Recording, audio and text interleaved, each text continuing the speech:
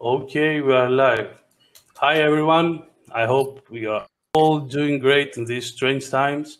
So, until now, in this digital cutting edge games conference, we've seen some great presentations and speakings.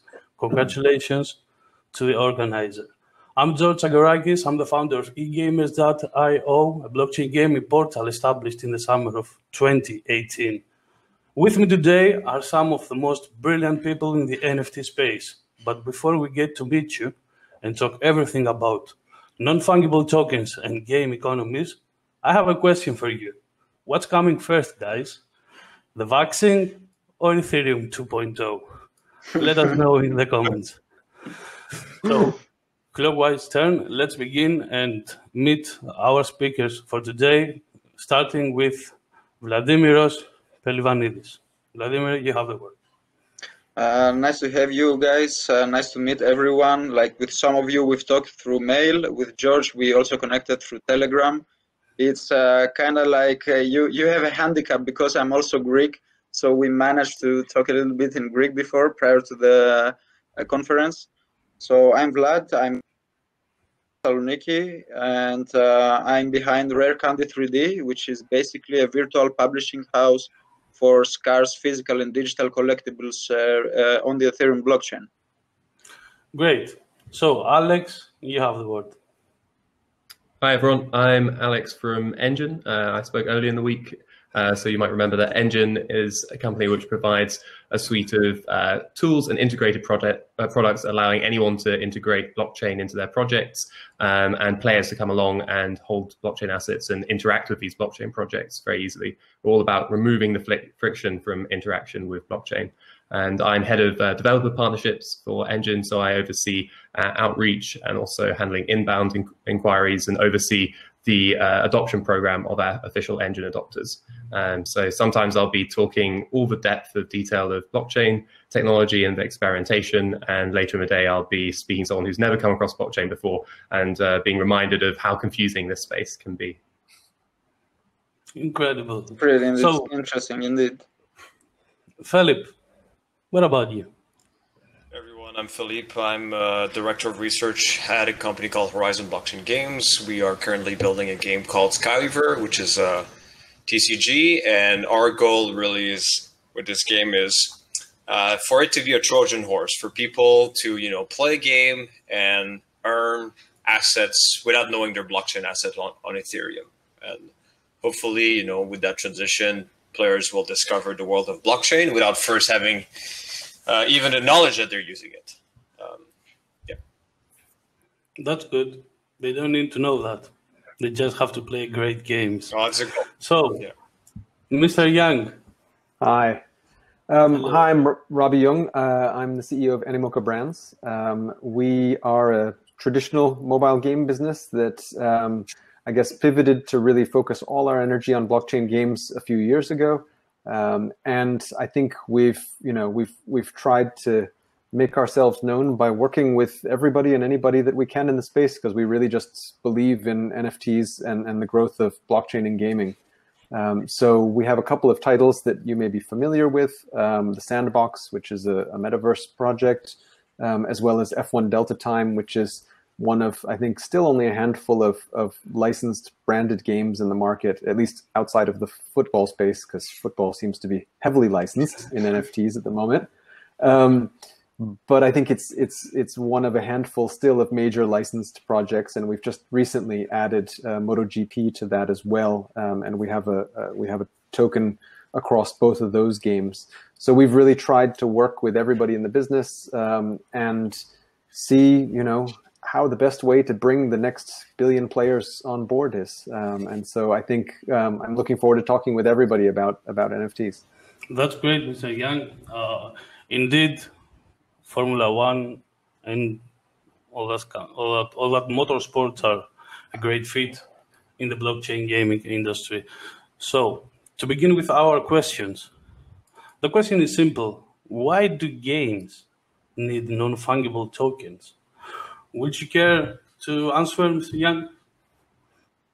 Sure. No, happy to. I think the reason that, you know, we were really inspired, frankly, and this credit has to go to the guys at Dapper, formerly Axiom Zen, because we got into blockchain gaming through working together with them on CryptoKitties to publish that in Asia. And it really inspired us to see what could be done putting blockchain technology into games. And we came up with a few really simple ideas, frankly. Simple ideas that are complicated to execute, but the ideas are simple, which is if you have the choice to own truly what's in your game, what you spend time modifying and building, you know, whether it's armies or cars or you know, buildings, it doesn't matter. You spend your time and it's your passion. Wouldn't you prefer to own it? Yes or no? And I think the answer is always yes. And then the second part is when we think of, and so those are NFTs. And then actually the other part, which is the slightly more fungible tokens, is when we come from a background of, you know, a decade in mobile, which is pretty much all free to play, our focus has always been in-app purchases. And we feel like games should be all tokenized in terms of their in-game currency, because we think this is a logical extension of providing all the benefits of blockchain technology in games. And people would much rather have an in-game currency that was finite and secure, etc., rather than just buying diamonds or gold or something nebulous, which kind of has only a one-way transaction where you give the developer money and that's it. So those were our two things. And we thought everybody will like this. And so far, you know, we've been working a few years on it and we're still trying to get it in the hands of everybody. So that's awesome. Being a passionate gamer, myself, a passionate gamer, I think that's awesome. I think that NFTs, like tokenizing in-game assets, whether that might be a sword or a vest or a helmet or whatever, it's important not just because the user, the actual player, owns the item, but also because we create a history for each item respectively. Like, for example, maybe there are a lot of A-type swords, but one of these A-type swords was used 5 years ago by a superhero player to kill a specific boss, and all that stuff, all this information, all this metadata is stored on chain and is transparent to everyone to see. So I think even even items that may look the same, maybe it's not very, you know, we're talking about an item that's not basing its value on scarcity, but rather than history. So history creates a level of rarity itself.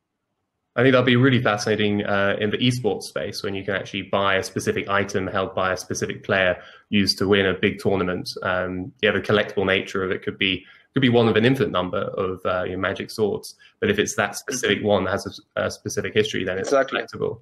I think in terms of the question of why do games need blockchain, I think you know, a lot of games don't need blockchain, but they clearly benefit from it. But I think the urgency definitely comes into play when you look at players engaging with blockchain games and holding blockchain assets. It's addictive. It's really, really nice. Once you get that feeling of true ownership, being able to have a transparency of the scarcity of the items, then you just want to play more blockchain games. I think it's at that point that I probably would say, you know, games need blockchain, because that's going to be what players will expect. And obviously, we're very early stage here, but you already see sort of members of the Enjin community sharing other gaming projects they like, and saying, "Well, I'll play it when it actually is like blockchain assets," because it'll become the standard.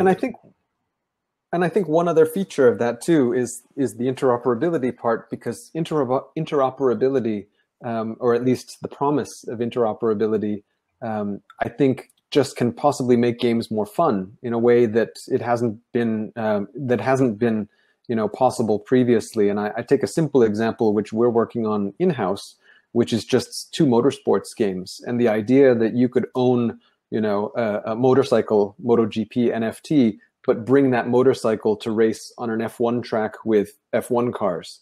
And that's something that I think gamers have always loved, to mash things up. And I think it just adds an extra layer of fun to the product, over and above the idea of ownership and speculating on value. It's just, these are my toys. I want to bring my toys around everywhere and show my friends. So now, can I Robby? Can I come in and be a devil's advocate then? The last for moderator, Go so for it. I'll try to act on the devil's side. But when it comes to the side of having each item on their own history, right? There's definitely some cases where the item being owned by a very famous player could be interesting, but I would assume that it perhaps 99.9% of the times the history of that item will be somewhat dull or uninteresting, right? And then it becomes a question of if you have to go on the market and there's 1 million flame sword, and the only distinction for them is you'd have to investigate their story. How do you know which one to buy? How do you know how much you should pay, right? To me, it's like I think there's definitely many use cases where the history could matter, but at the same time, I think there is a danger in trying to focus on features that make the pricing of asset very difficult, and it could be challenging for newcomers as a question of which sword do I buy when there's 1 million of these. Okay. Totally agree, and I think I'm hoping in my optimistic version of capitalism that it will shake out, because if you're a new player in a game, you can always have the option to buy the sword, freshly minted from the developer. Exactly. Or it's possible that you can go and buy a secondhand sword from some guy who's tired of playing the game, and he sells it for 10 cents on the dollar. And I think that's actually, a lot of our industry for this year, we're all, very much focused on the value proposition of the fact that currently a lot of NFTs increase in value. But I think the long-term excitement for gamers really is just not that they necessarily make money, but that they don't lose all their money. So that once you're tired of playing a game that you've spent $100 on, maybe if you can get $5 back, that's $5 you don't get back today. And that's something. And I think if you can just move the needle that $5, then that's already, that's $8 billion in mobile gaming. I think also just that point of... Sorry, I don't know if we're live anymore. Just want to mention that, but it says we're on standby. Oh, it says for me we're live. Same here. Can you guys hear me? Interesting. So dance like no one's watching, as they say. Yeah, George, we hear you. Okay, sorry, I had internet disconnect. Things not only stable as it seems. Okay, I think great. just in terms of the discoverability factor of all of these millions of NFTs, how do you discover their history? I think definitely there's huge advances that need to be made in kind of user interfaces and how to display this information. But I think a lot is about the personal story that is meaningful to people and their assets. But the story I like to give, which is in the real world, my nephew, he's a teenager, and he lives in the States, and there they collect sneakers like crazy. He actually owns a pair of sneakers that were worn by Travis Scott. Managed to get them on a special drop. He never wears these sneakers because he would damage them. So he can't actually show them off to anyone. He can't prove that they were owned by Travis Scott, but his close circle know that that's the case. And I think that's the same with these crypto collectibles. It's the ability to, for people who care, you can prove it to them on the blockchain, and then we'll build better interfaces around that. But the fact that you can trace the provenance of items provably right now, and you can then sell on your items and be able to prove that history. The roads are already laid to kind of work with that. And obviously in the sneaker realm, we're seeing people look at the ability to track and trace and prove with blockchain assets anyway. If I remember correctly, I think Wax actually has a partner that's doing that, where they're tokenizing the ownership of the sneakers, essentially, so that you don't, basically it's a receivable basically for the sneakers, because they sit in a warehouse somewhere, and you trade the tokens back and forth until somebody actually wants to wear the sneakers at some point, and then they trade in their token for the sneakers. Yeah, it's like so you basically trade the ownership contract, and then when someone wants to redeem it, we can use shipping and everything, all these costs involved with changing physical items just once. Yes, exactly. That's crazy. Well, you guys have probably heard it's not NFT per se, but the Uniswap sucks.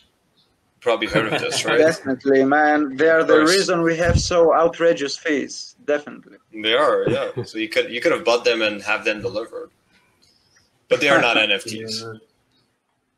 I'd like to add to what Alexander mentioned with the sneakers. Like, I think that regardless of the scarcity of an item, we can see this kind of models even in Steam. Like, you don't have to need blockchain for this. Like, you see items that maybe they have like a scarcity of millions, yet some specific items like this specific boot or this specific skin was used from a Miracle or some other fancy player who won the championship, and then this skin gets this history. It's like signed by this person in partnership with Steam, so they can somehow verify it, maybe not in a blockchain way. It's more of a centralized way where they verify the teams that no, I can't sign a collectible on Steam myself, but popular teams, popular players, especially those who win tournaments, obviously do. And these items, even if they are identical to 100 million other items that look alike, they still will be more expensive in Steam, whether we have blockchain or not. I think this is something that it's a psychological marketing for users, for collectors, mostly for collectors, not so much for players. Welcome, Alex. I see Alex. Hey, guys. In the panel. Hi Hey, there. man, welcome. Sorry about the delay. How are you? Lots of issues. Finally in. No stress, man. Hope you're good. I'm good. I'm good. We were Great to see you. perfect. We were talking about the NFTs and why games need NFTs. So since you are on OpenSea, I guess your opinion is valuable for us. On what part about NFTs? About the non-fungible tokens and why does games need non-fungible tokens? Oh, games. I mean, I don't think games need non-fungible tokens. There are many games that don't have assets. But I'd say that if you have a game where you want assets to have value to players, and if that value is part of the reason you want users to play your game, then you need non-fungible tokens. And that's because in a sort of fundamental sense, like centralized assets only live as long as the game does. And people's valuation of those assets is limited to like how much they trust this game to last. Something like Blizzard, yeah, they'll make tons of games. Like maybe my assets will be valuable in their other games. They have, Blizzard is an exception. It's the indie games. It's the long tail where you don't know how to value the assets at all because you don't know how long the game's going to last. You don't know who's playing it. You don't know like how much their runway is. You don't know anything about it.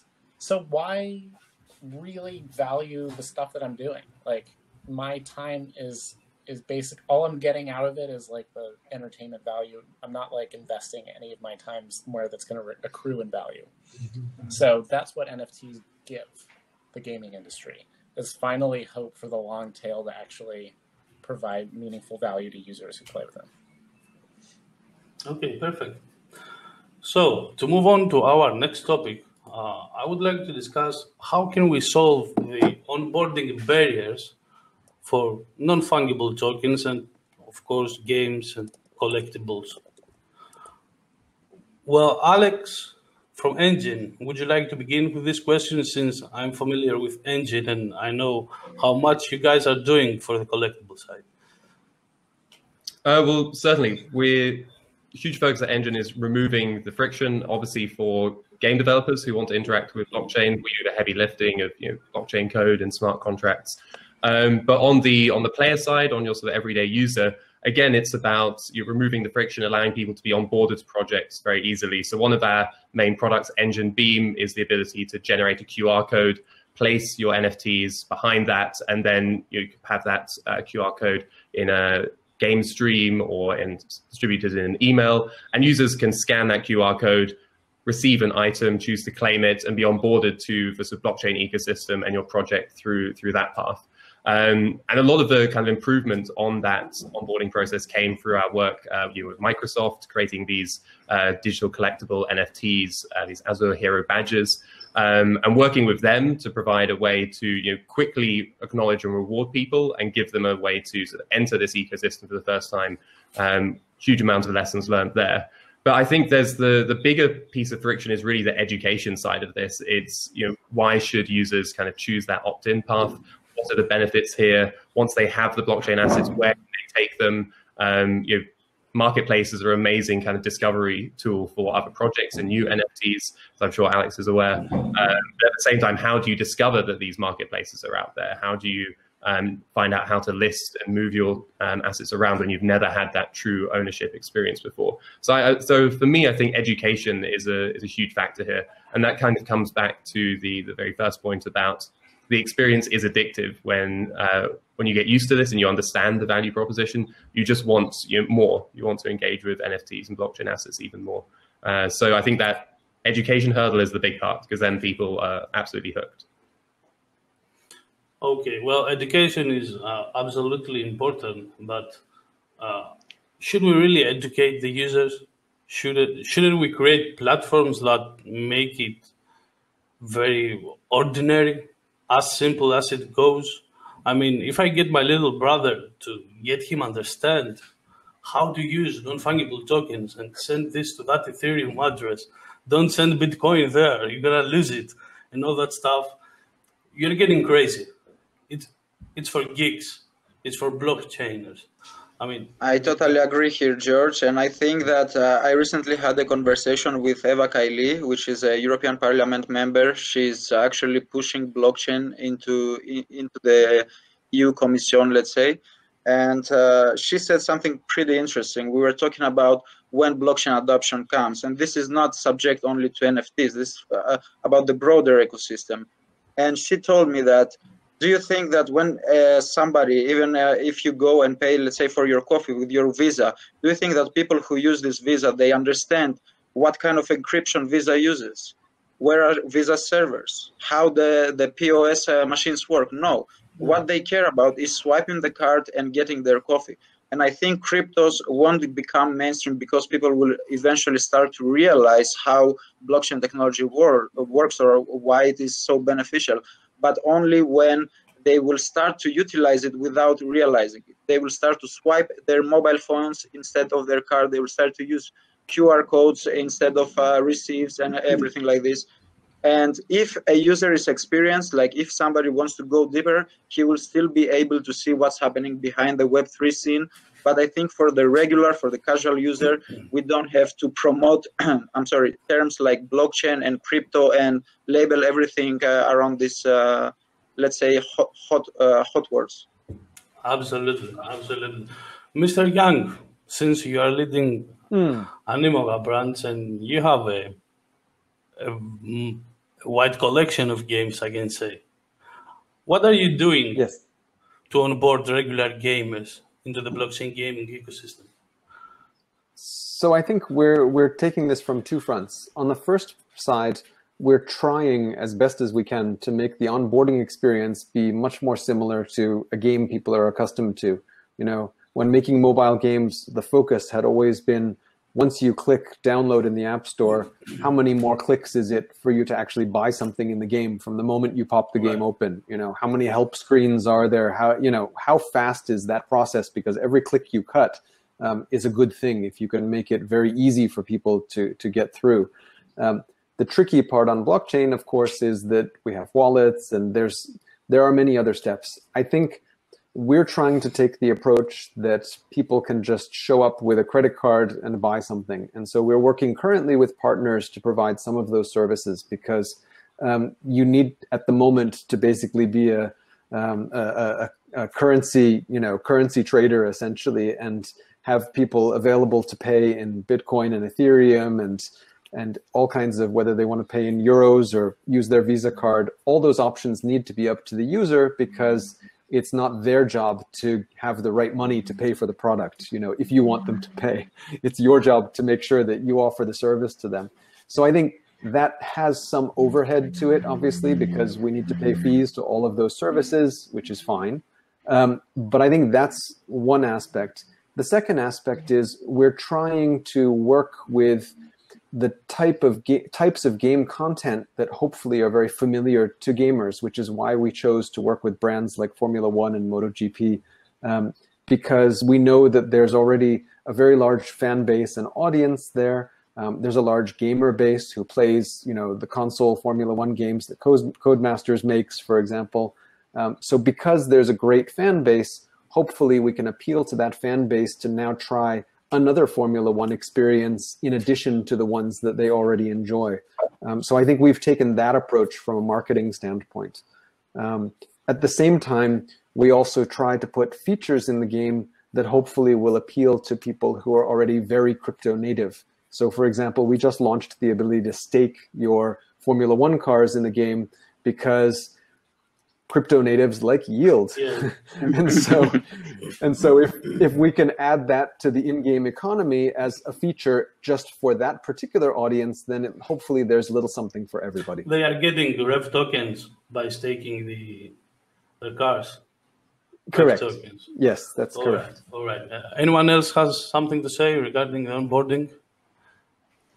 I think go ahead. you Yeah, well, I was going to add that I just want to say that, it's totally possible today on Ethereum to build an experience for user that is not really distinguishable from traditional games, right? You can abstract away gas fees. You can abstract away most of the wallet. You can abstract away most of the complication of transactions or approvals and whatnot. So there's definitely ways, and a lot of technological progress has been made to abstract a lot of that complexity. And it's just a question of time before all the things that we complain about in terms of user experience go away. It's not a fundamental challenge. It's mostly a technical challenge at this point. The last hurdle, really, when it comes to user adoption and onboarding, is really transaction fees. At this point, there's the main solutions are to use side chains that are EVM compatible if you're interested in Ethereum blockchain. Otherwise, there's definitely other chains that are popping up. There's layer 2 solutions that are becoming more and more interesting for blockchain games. But this will take a bit more time for it to reach maturity.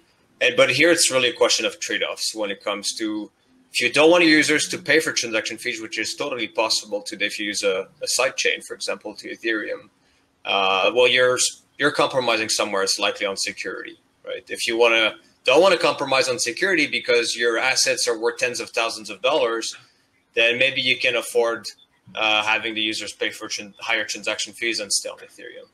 But yeah, I'm personally very excited because I don't think the UX challenge that we're discussing today will remain for long. Okay, great. Yep, agree. So the next please, anyone? Okay. So the next discussion topic is about interoperability between games.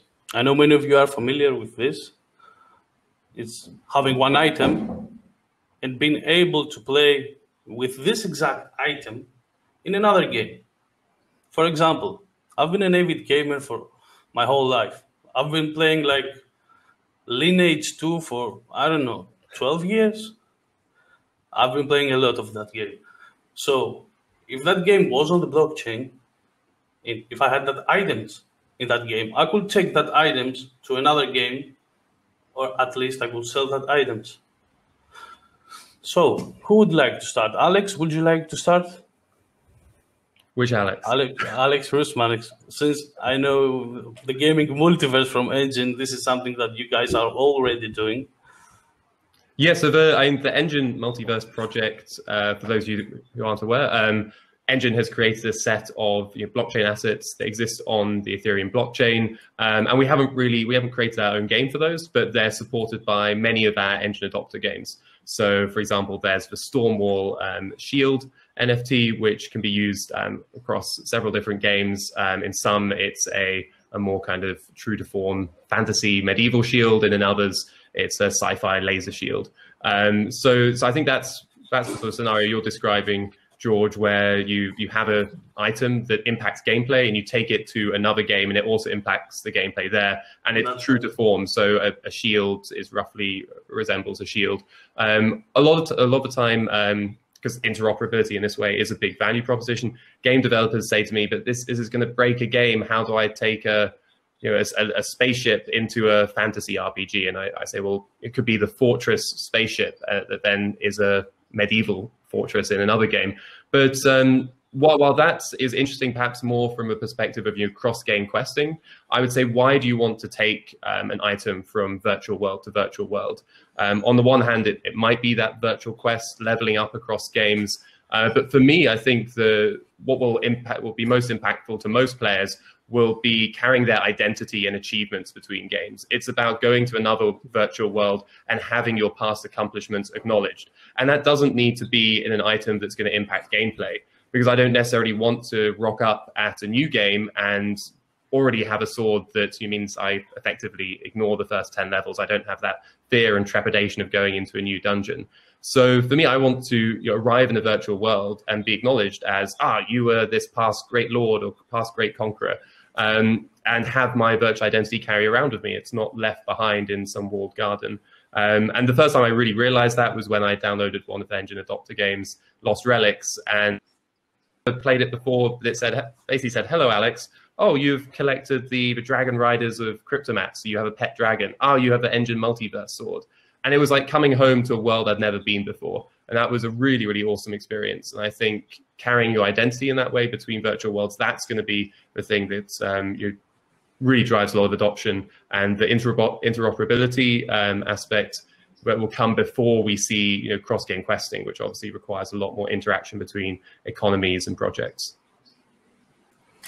Sure. Alex, being a gamer myself, I think that interoperability is a pretty important aspect among cross-game interactions. But I think that focusing on item interoperability would be very difficult, if not impossible, if we are talking about different brands that have nothing to do with each other. For example, if you take a single company, like you mentioned prior to that, like Blizzard or maybe Tencent or something like this, and all of their games understand the logic behind an item that's minted from the specific company, maybe that's possible. But in other scenarios, if I get an item from Blizzard to a Tencent game, the stats, the characteristics of the item might not even fit the concept, not just the storyline, like getting a spaceship into a fantasy world, but I mean, not even it would be totally unbalanced.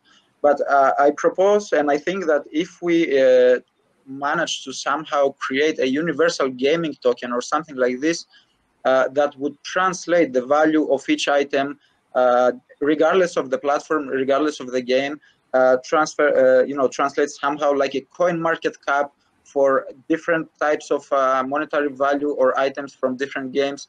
And so that a player, like George mentioned, I was also a Lineage player, and when I played a lot and I get rid of Lineage, I didn't want it to play anymore. Like I was stuffed with it, and I wanted to change to Elder Scrolls or something else. I couldn't get all this experience, all my work from this game to the other realm. Of course, I wouldn't like to take my Lineage items because new items from Elder Scrolls are even better, or maybe I want to try something different. But if I could liquidify all my items and all my gold in Lineage, whether that's Adena or whatever currency they have, and I could trade it to a universal gaming token, and with that universal gaming token essentially buy my way into another game, a new game I'm trying to start, I think that would be more viable for everyone, and more specifically for companies that are building these games. Well, that's the most common scenario right now. I mean, we don't have a universal gaming token, but you can sell your items for Ethereum or Tron or whatever it is, whatever chain is on, and go buy something else. Mm-hmm. Okay. Mm-hmm. So anyone would like to speak about the interoperability? Well, I would like to add that I also think that, it's kind of, in my opinion, it's probably overpromised. Like having fully interoperable assets between all game, I would assume that most game would end up like soups and very similar to one another if you could just port all the assets to one another. I think if it just came to cosmetics and it was purely for cosmetic aspect, that could be a lot more easier, right? But there are you have a point. There are some subset of games where interoperability works. Like if you think of something like Ready Player One experience or Decentraland, or there's no real gameplay other than building a universe on its own. I think that place is it's great for interoperability. But if you're trying to build a competitive game like CS:GO or Modern Warfare or whatever game, I just can't imagine these games wanting to break the integrity of the gameplay for respecting the for just designing a game in a way that accounts for all possible assets that other games might develop is an impossible space to design in. So I think it's very difficult. Promise. So Philippe, now it's my turn to be devil's advocate. So I think interoperability will come not necessarily as something that is that we're all interoperable, full stop.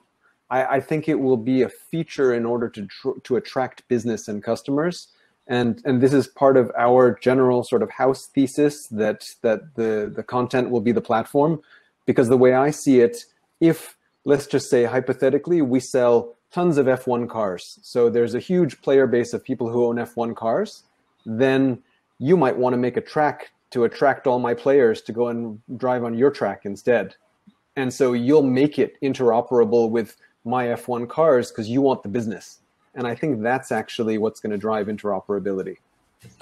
Pretty interesting. I totally agree with what, and to add to it, I don't think it's just going to be indie developers who try to bootstrap an audience off of major games by doing what you just said.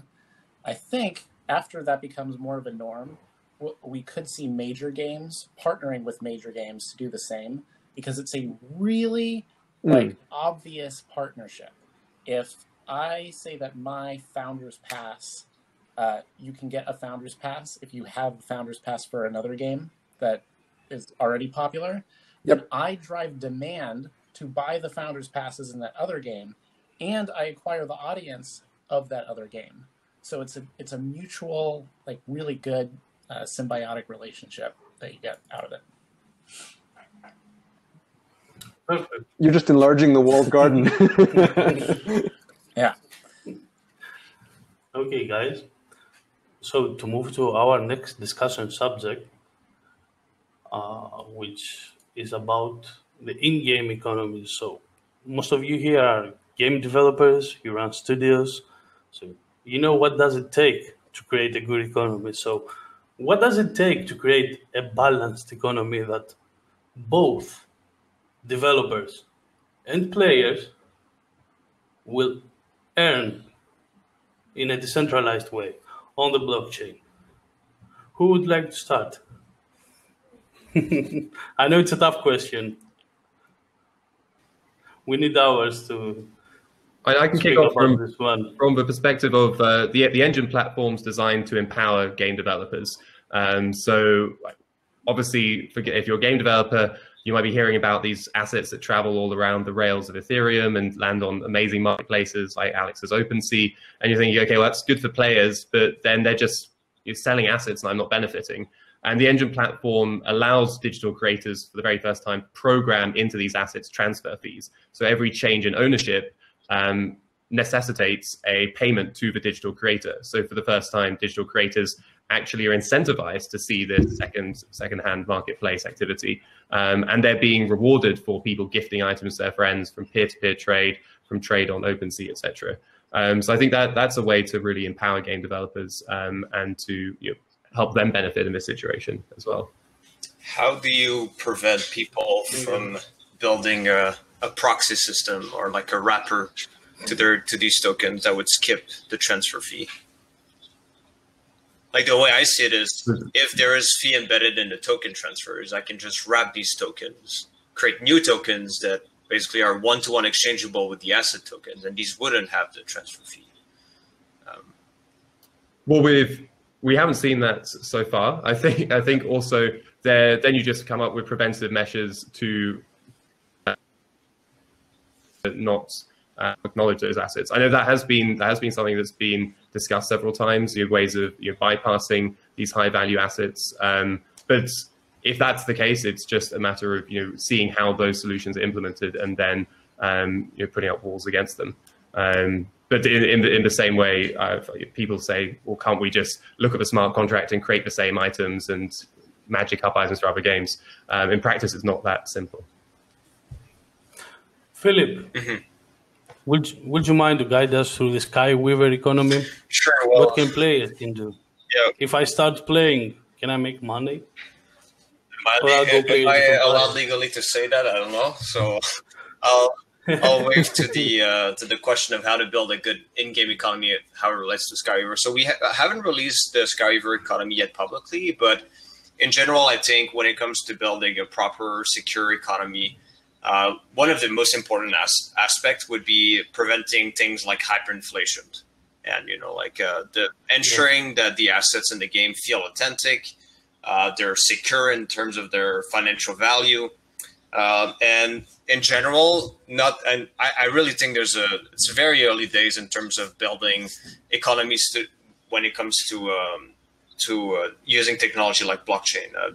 There's been many economies in the past in gaming. Economies in games is not new, right? There's super interesting economies if you look at EVE Online, and if you look at Exordia, or even WoW has some very interesting stories. But one thing that I'm personally interested in is if you look at how assets are created, most of the games try to sell them, or they have some sort of aspect where players can harvest, mine, or go on planets and get the resources from there. But I think one part where the blockchain space has taught a great lesson for player-driven or user-driven economies is a nice way that is secure to produce asset is by having a finite number of assets available and create a competition between the users to earn these assets. So if you look at Ethereum, Bitcoin, even yield farming today, is all the same component where there's a finite number of resources per X number of time, right? So it's Bitcoin or Ethereum there's an asset that is created, Bitcoin rewards or Ether rewards every block. Where yield farming, it's every second there's X number, or every block there's X number of assets that are created, and the players compete and the users compete in order to who's going to get the rewards and how these rewards will be distributed. And that has been a very powerful way of creating assets that are not prone to hyperinflation, and that engage basically the participants in their own way. Now, how we can convert that to users and in games, that's a different question, because we don't necessarily want it to be a Wells game per se, right? So is there a way that you can create assets by making players compete with one another to produce these assets over time? I think that's a really interesting design space to explore for blockchain games. But I can also really foresee that there are ways to incorporate more traditional centralized games economy concept that I could fairly well integrate with blockchains. Blockchain, even if you don't have a fully hyperinflation protected economy, I think blockchain still provides a lot of interesting aspects to in-game economies. Definitely. So, Mr. Young, you have created more successful games that I can count. So, can you give us some hints or tips? Oh, flattery will get you everywhere. For in-game economies. So I think there's no magic to in-game economies, but I think one of the things that was a very quick lesson for us coming from sort of traditional gaming into blockchain gaming was that we actually found ourselves in need of a real economist. Yes, definitely. Because building an in-game economy where you actually just keep making money and trying to sell as much money to customers to spend in your game as possible is completely different than when you have to think about problems like inflation and money supply and macroeconomics, essentially.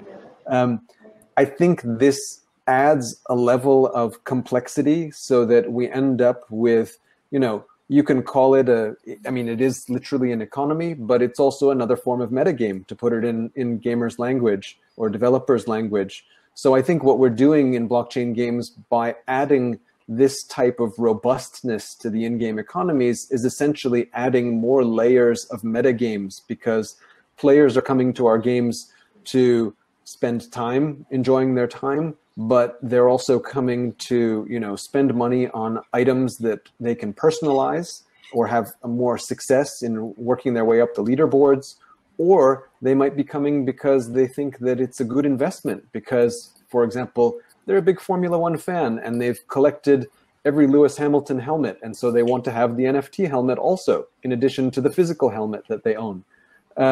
So players, it was a real challenge for us, because where we had to previously do 10 things, we now have to do 15 things. And I think that's the easiest way to think about it, which is why, honestly, it's taken us a couple of years to get to the point where we feel like, you know, our initial games are really ready to go out to the market. Okay. I remember a few years ago, I read an article that Valve, Steam, hired Greece's ex-Minister of Economy, Mr. Varoufakis, to supervise the in-game economies there. So I do well understand, even if I'm not an economist, that running an in-game economy is a very rush job to do. Oh, Yes. Okay. So before we skip to our next question, Alex, would you mind telling us from the OpenSea, what are some of the most top-selling games or NFT projects? Who do you think made it? It really changes quite frequently. Like, the space is still small and it's moving really fast. Right now, Polyant Games is making an access token for its users. That they're launching like a product for viewing your token balances and doing trades. And we're seeing activity there. There's a project called Meme that started out as a joke, but it's like an economics. Yeah. And they have their own token, and when you stake that token, which in turn boosts the liquidity for the whole ecosystem around their token, then you earn collectible cards, trading cards that have like really good art. And these cards have innate value, so people trade them. And the Meme project has like shown that there's like a pretty clear way of integrating DeFi with NFTs. There's another way of farming with NFTs. Farming is this term for mixing fungible tokens and non-fungible tokens in this like cooperative manner. Like Robby mentioned for F1 Delta Time, you can also stake NFTs and earn a fungible currency as a reward. So the community right now is very much into that. We're also seeing a good amount of trades, a good amount of art volume, because artists now have a really easy way of just starting a mini career for themselves without having to like ship paintings to weird parts of the world or deal with payment trust issues or anything like that. They can take digital art that they're good at making and just sell it. And the flywheel for doing this has been gradually improving over time. Lots of art platforms are kind of hopping on board, but the artists that are coming in are also helping the gaming industry by increasing the number of buyers in the space. Hope that answers the question. Great. So to move to our next question, what do you guys prefer? Do you prefer hybrid games or dApps? What's the future? Is it going to be partially decentralized, the economy on the blockchain and the game on the traditional servers, or we are going fully decentralized? So who would like to begin? That's a tough one. Yeah, that's a tough one. I would say I'm in favor of hybrid games. I don't know why, but it sounds interesting the way you have a central game that developers can create the game just like they used to and just use the economy on the blockchain, as long as we can prevent cheating, for example, on the centralized side. So is that possible? So No. I'll give you a mobile game analogy. When we first started making, well, probably for the first 5 years of making mobile games, one of the biggest things about distributing mobile games that we really focused on was making sure that the game was less than 50 megs. Because as long as it was less than 50 megs, people in pretty much every country in the world would download it. And so for all those studios that were making AAA style titles that you had to download 950 ahead, they had very limited distribution.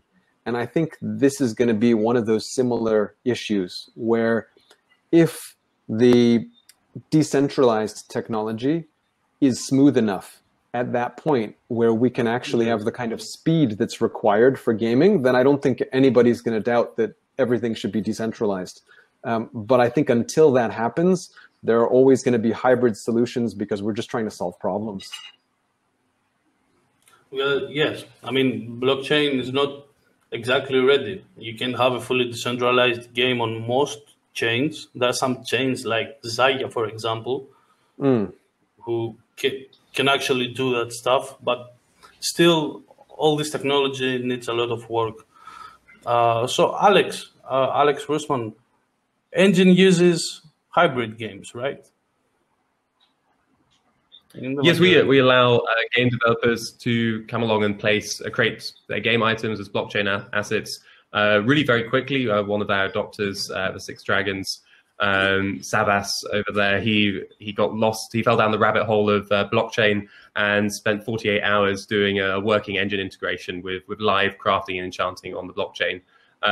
So I think this kind of ties into the adoption point in terms of giving people an entry point to kind of play with the technology to start integrating blockchain assets, have perhaps a founder's collectible for their core community to sort of engage around, perhaps create a few sort of collectible cosmetics to sort of touch their toe in the water, and then from there it's really a very sort of smooth learning curve, and you see all sorts of advanced solutions being built. And this is really the exciting part. We've learned that we have to give people the tools to do all the creative, innovative things that we couldn't predict on our side. And that's why it's such a pleasure to work with this group of more than 30 teams and seeing what they build and what they demand of the Enjin platform and blockchain as a service platform in achieving their kind of vision there. Alex,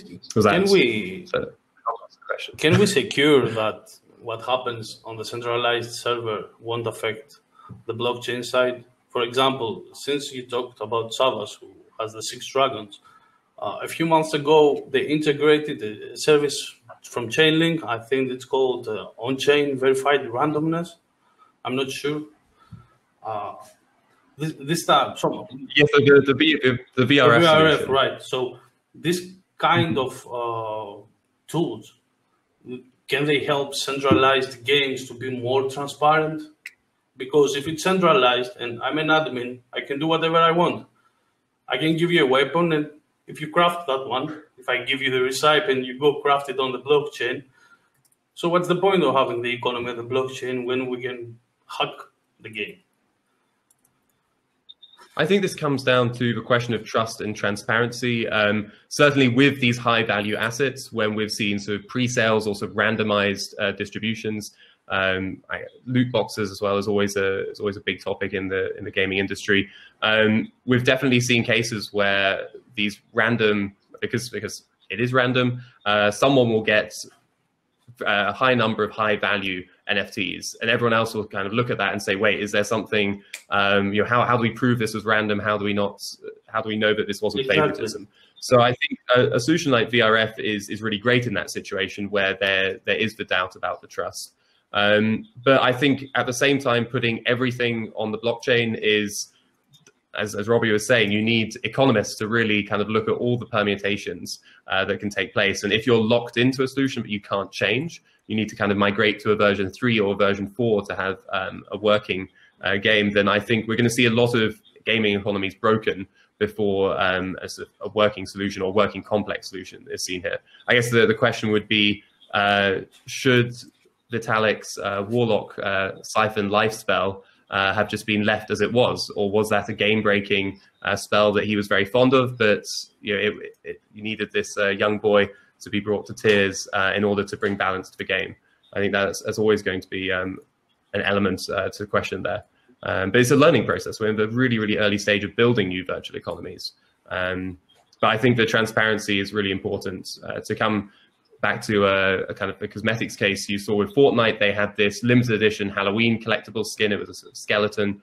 And people who had that skin wore it all the time because it was very rare and it was very limited. And then they re-released it, and you were logging into games and everyone was running around wearing this skeleton skin. And the great thing about blockchain is it provides a sort of dialogue between game developers and the players. It's kind of about making promises And if you go back on the promises, there's the proof that you made the original promises. There's the proof that you've backtracked or you've changed things. And I think that sort of dialogue and that sort of trust between two parties who don't communicate so often, that's going to lead to very interesting narratives and implementations of gameplay and game creation. Awesome. Thank you, Alex. So, Philippe, Skyweaver is a dub or a hybrid game? It's definitely a hybrid right now, because like to go full extreme decentralized game, I don't think there's a lot of options but open sourcing your game. You need, and that's usually true for any open source or decentralized applications, but you need to have players be able to validate the outcome of games. You need to be able for them to not only, maybe watching videos could be sufficient, but I think the easiest and also the riskiest for having true decentralized game would be allowing third parties and players to run themselves a client and execute the code, verify the code, and be able to replay any action that happened in the game, and verify the outcome. That would be one way that probably the easiest, but also the riskiest way to decentralize game. And until then, though, for us, Skyweaver is still a closed source game, but every action in the game is signed by a private key, with the intent that in the future we could make it something where if you were running the game and if the game was open source, any person in the world could verify the outcome of a game. To which extent we could make tournaments, we could make the economy fully coming from the gameplay itself, and everybody could verify that the economy is fulfilling or following the rules of the game and how it was implemented. And I think when it also comes to something that Alexander mentioned earlier, where it's true that if the economy was fully decentralized and the game was fully decentralized, how do we ensure that the game is well designed? How do you ensure that the economy doesn't break? I think at least in terms of the economy, there's definitely been a lot of very interesting experiments in the last 6 months when it comes to decentralized finance, where the users and the owner of the tokens have full control of what's going on. Like technically, for example, this Wi-Fi project or Wi-Fi project by Enjin, one of the interesting aspects is technically for a long time, the supply was capped at something like, I think it was 21,000, but there's nothing preventing further minting if the community agreed to mint more. So technically the community would have had the option, the users that held that token would have had the option to increase the supply, but they didn't, right? They could even have the option of banning the usage of that burn function. And I think in the future, there's definitely going to be experiments in the gaming space where the economy of the game will be left in the hand of the players. And there's an incentive for players not to break their own economy, right? And I think at that point, the same way, like there could be an incentive for players not to break the game design of their game in the first place, right? So I think, not to say this is easy, not to say this is going to happen anytime soon, but I'm really excited to see some of these experiments pan out in the next 2 to 5 years. I think there's going to be some interesting stuff. Well, definitely. We're going to see a lot of stuff in the next years. Okay. So, Robby, do you prefer hybrid or do you prefer fully decentralized? I think we're definitely on the hybrid bandwagon.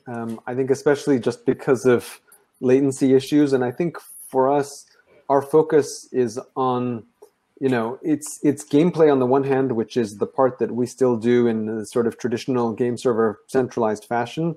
But I think people are mainly concerned at this point in time with their ownership of digital items being decentralized. And I think that's really the focus, is to make sure that ownership trail is fully decentralized.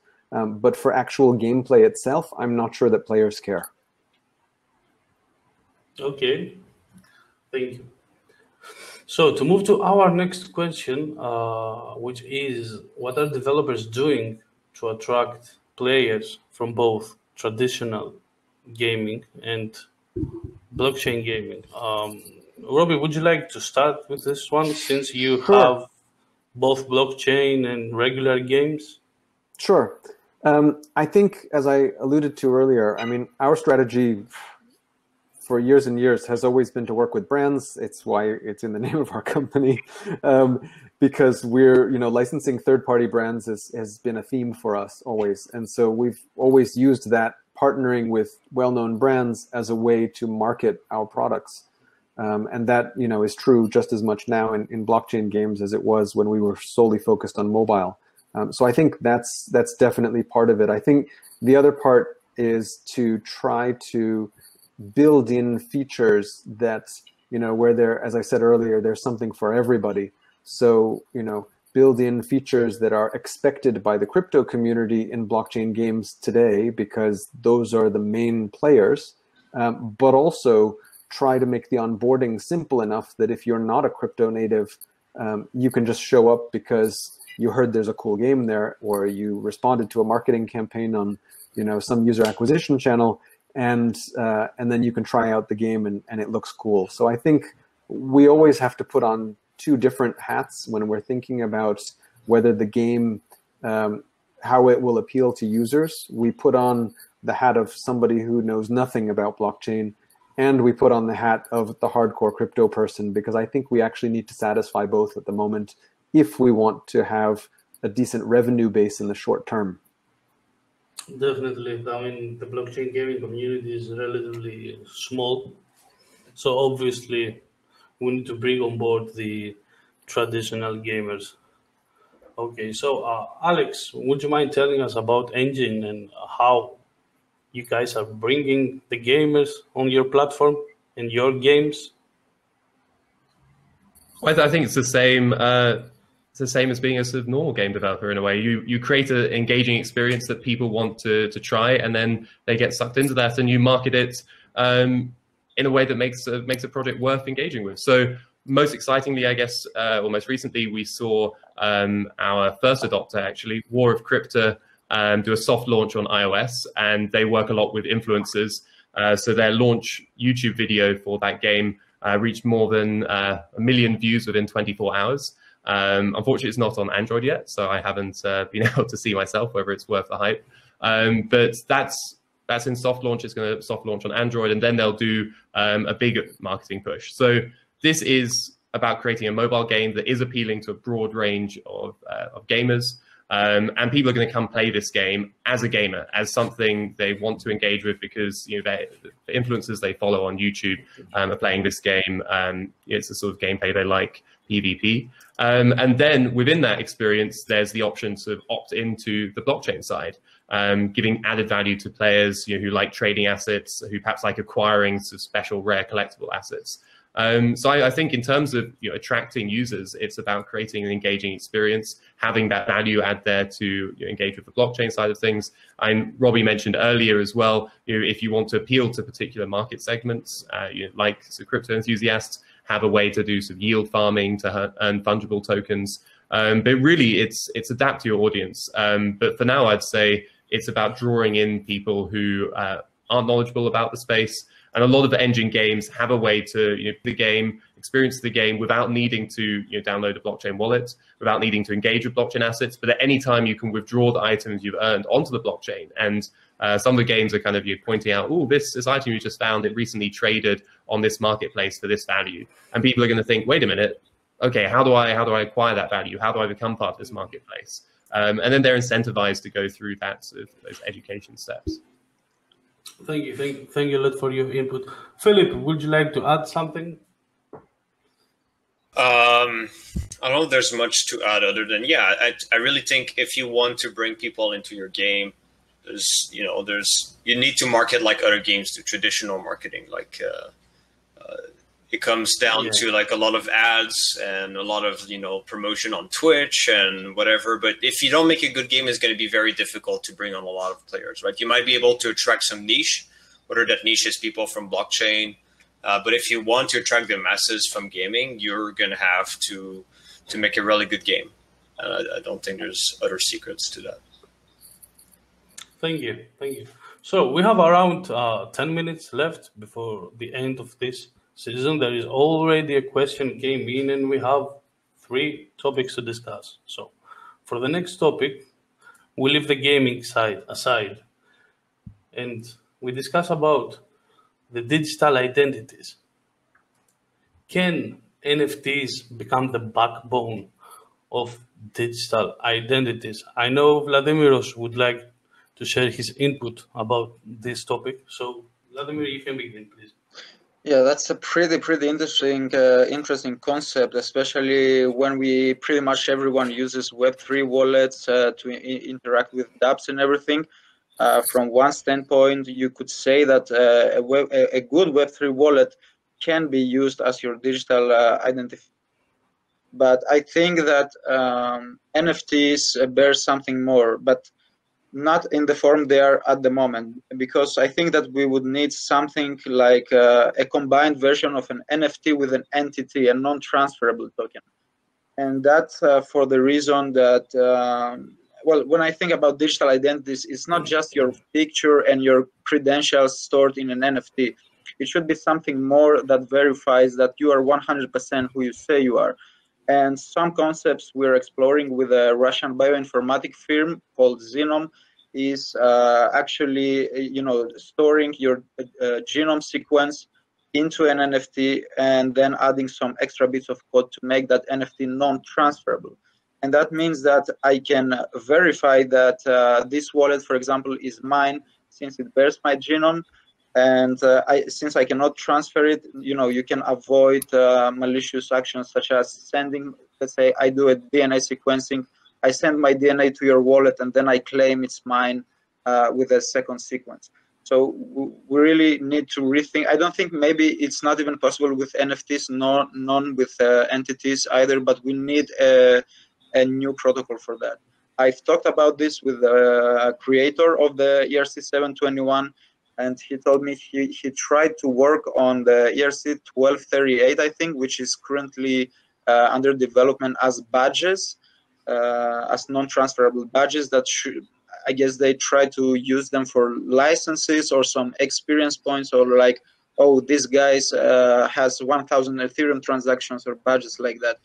So I think that's close to something that could be used for a digital ID in your crypto wallet, but we're still far away from that. Thank you. Thank you for your input. Do you guys believe that we're really going to use NFTs, like digital identities? Can we trust this? I mean, I've seen data changing on the blockchain all the time. See a non-fungible token, they change the images, they change the description. I guess they can't change the unique code, but things are changing. Do you think it's safe? Are we going there? I think well, obviously there's options to put that metadata on a sort of permanent immutable solution itself. I think the issue that we actually would have is that people have multiple identities. So theoretically, if I was a master of the Kim Kardashian dress-up game, and theoretically I was getting high scores all the time, I'd want to show that off to a specific segment of my friends and my sort of online pals, and that wouldn't be the people I'm playing Mordhau with. Mordhau, I'd want to show off a different set of NFT achievements, a different set of NFT collectibles. So I think as a more intermediary step, it'll be interesting the solutions that come along that allow us to showcase specific wallet collections, specific NFT collections in different ways. And I think that will kind of, that element will tie into sort of user profiles and digital identities a bit more. Well, I think you might have been kind of looking more at kind of government level authoritative side of things, yeah. But I think digital identity for me is your possessions. It's why people spend so much money on Fortnite. It's your cultural capital that makes up who you are. Thank you. Thank you very much. Okay, guys, anyone would like to add something here? We can move. No. Okay, let's move. So, can you please? I was just going to say, NFTs are anywhere in the near future, and people are buying usernames, and I think that's different from having an identity. But your username, we can figure out what it is, and you can easily get people's profiles. But for uniquely identifying people, the world hasn't even done that in a centralized way. You'll be able to, unless everyone in the globe is covered, you can find somebody whose ID is not registered and take it. So it's a very tough problem and not in the scope of anything that anybody's working on that I know of, really. It will take some years. It will need to change the infrastructure, first of all. Okay, guys, so What are some underrated NFT use cases beyond crypto collectibles? Who would like to begin? Talk me about the use cases. Oh, I can. Go. Please. Sorry. All right, I'll just go quick. So, Alex, start. I think a very underrated use case for NFTs is like a waitlist token, or just the ability to claim access to something that cannot support tons of users yet. Like Polyant Games is in a way doing this now. Mailbox got really famous for doing this back in, I think it was like 2010, to get people to sign up for its waitlist for this email client.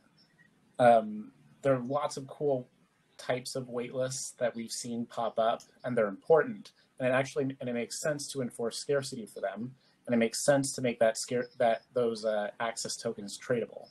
So I don't see a lot of people doing digital or NFT software licenses, and I don't see a whole lot of waitlist tokens, but they have good market cap.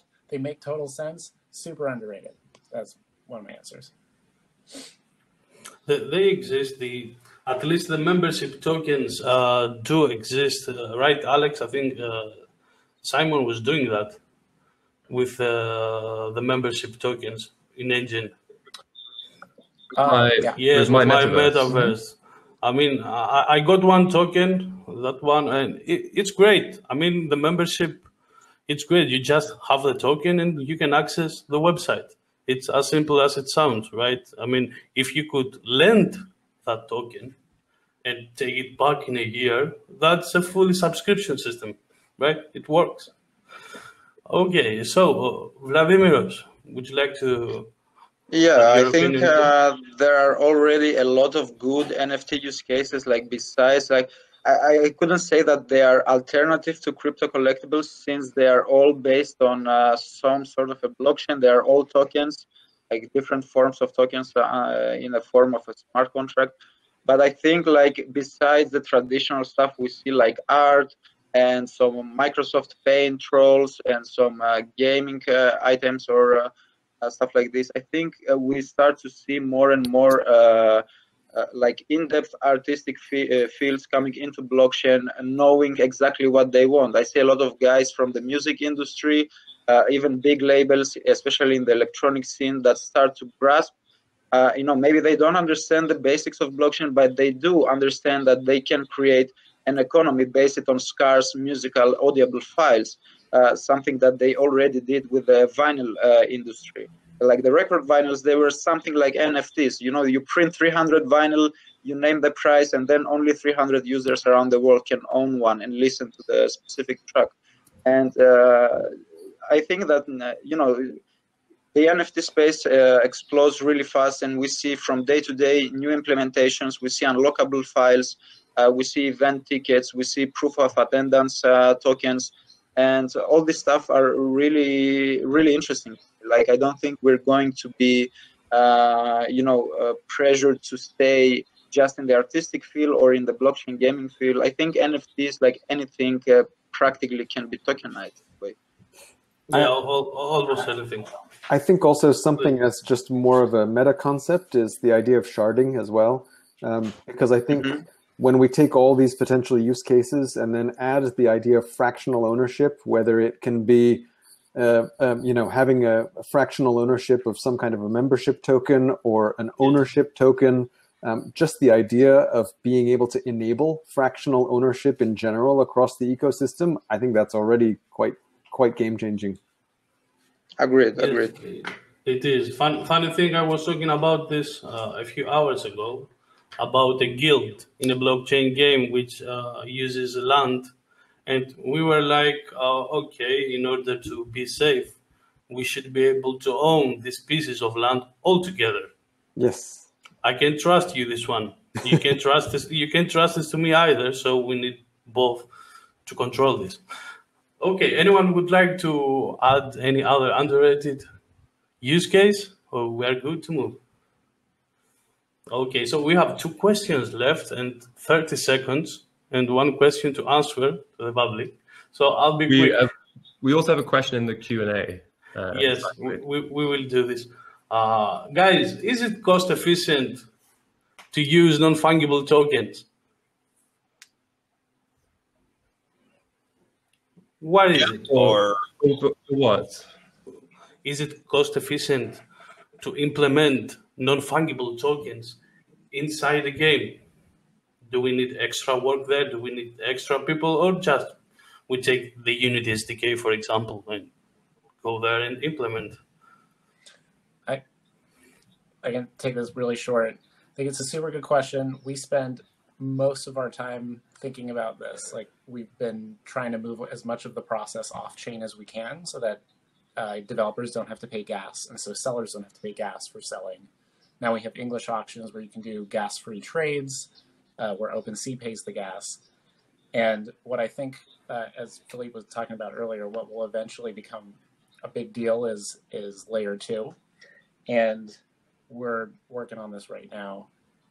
We want it to be efficient for developers to use non-fungible tokens. And even without layer 2, like we've made smart contracts that let you sell things without having to mint them. So they only get minted when the first person buys them. And that's kind of a crucial step we found to get a lot of developers into the space, is that they can use like our factory contracts to really quickly sell things without having to pay a mint anything. Okay, great. Thanks for the input. Anyone would like to add something? Okay. So, tell me, guys, can players become full-time gamers in the future? Or just the pro ones, the popular streamers with blockchain gaming and NFTs? Can I make money playing games? I think I can. What do you guys think? Well, if I can. You can definitely make more money. Yeah. Go ahead, Alex.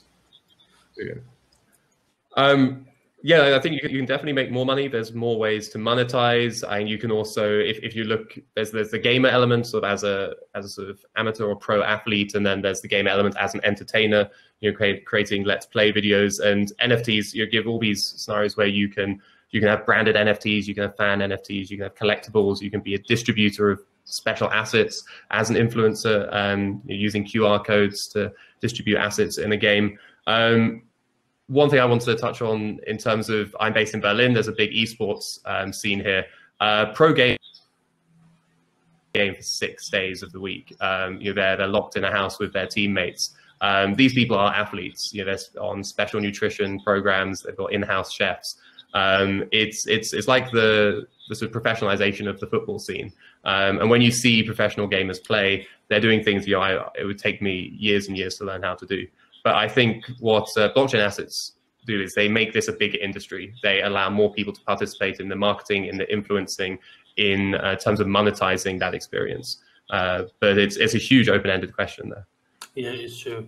Philippe, you would like before to add something? Yeah, sure. I definitely think that one of the major benefits of having blockchain in games is that it makes the economy much, much bigger. Right now, it's not just closed to one single entity. The economy can really scale to the entire world. And so if there's more money, there's definitely more money to be made, and more participants will be able to make money.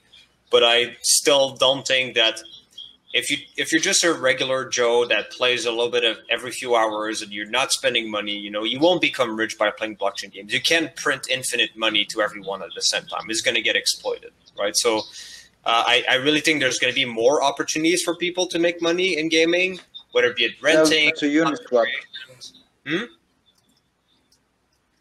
What did you say? I said, say that to Uniswap, that you can pay everyone, you can make everyone rich to spend money. Well, yeah, you can, but that was once, right? And it's $1 billion, but $1 billion is not enough or I think 150. What is it? 500 million? But it's not enough to pay the entire world constantly, right? It was a one-time thing with a very small number of players. Yeah, I mean, while started by just farming gold, eventually it leads to hyperinflation. You can't give infinite assets; it just doesn't work. So I think there's going to be a lot of ways to make money in the future that are not existing today, but I still don't think most players will be able to live off just playing video games. That's good news. So that was all the questions. It's time to move on to the Q&A. If you guys have any questions, now it's time to write them. So I'll begin with the first and only, from JK, which says, so with current congestion, where are scaling solutions? NFTs are going to be low value, high velocity assets, and this will require some kind of lawyer too. What are solutions now? JK says. So guys, what are some solutions? Sidechains, for example? Could this... Well, I mean, over at Enjin, the final part of that offering is Efinity, our own scaling solution. And that will be rolled out across all the Enjin products, the wallet, the Explorer, the marketplace. And yes, this will provide a full loop ecosystem for people to receive and send and trade and loan and rent their NFTs with fast transactions and low or no fees for the average user. I think at that point, you can have loads of things be NFTs.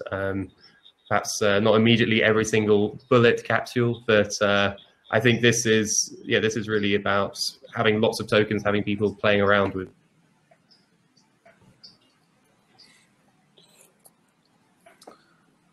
Okay, it got stuck for a minute. Thank you, Alex. So basically, there are some other solutions right now, like Matic, for example, and all that stuff. But Alex, when is Efinity coming? I mean, I've been waiting Efinity for a long time. It's definitely the question that the Enjin community asks all the time. I think I don't think we've made the timeline public yet, so I don't think I'm approved to make it public here. So apologies to all the Enjin community who've sat through the whole panel waiting for this. But obviously, it's really needed. And we've got all of this DeFi activity on Ethereum, and it makes sense to pay high gas fees when you're seeing high returns. But for the NFTs, there's workarounds at the moment, but we really need a scaling solution, and this is the answer. And this was always in Enjin sights. This is why we're providing an ecosystem that a scaling solution can be laid on top of, and still grounded in the core security of a base blockchain that people can return their assets to, can still benefit from the composability of the blockchain there. So those are all the components that need to be taken into account for a scaling solution. You don't want to leave the mothership too far. Thank you. So we have another one question from Alex Kova, and he says, how safe is it to own high valuable non-fungible tokens? Is it legally protected in case of extortion and others? Well, I guess that depends on how cryptocurrency is regulated in your country, Alex, right? I mean, it's an NFT. You own the NFT. It's in your wallet. If they don't know it, it's still yours. I think that's the same with physical items. Like, if you boot something, nobody can assure you that you will be able to sell it, for the same or even a higher value. So if you buy something, the deal is ending there at that transaction. Like, if you want to resell it or to gift it or to transfer it, that's a totally different story. So I think the same applies to NFTs. Like, since they're always on chain, always in your wallet, the value is not something that nobody can promise you that you buy something and you will be definitely able to sell it in 10 years or whatever. Okay, cool.